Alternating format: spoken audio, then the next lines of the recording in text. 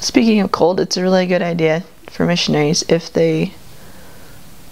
that they dress warm. Because of the humidity in the air, that goes right through you, and you will be very cold if you're not dressed properly. So prepare to dress in layers, and as well as bring a wool coat.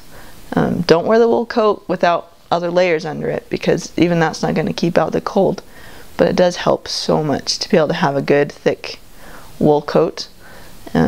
It seems to stop the cold a little bit from getting through, and then if you're used to wearing sweaters or a couple layers of shirts, or if you're a sister, wear layers of skirts, and just dress really warm because it gets very cold.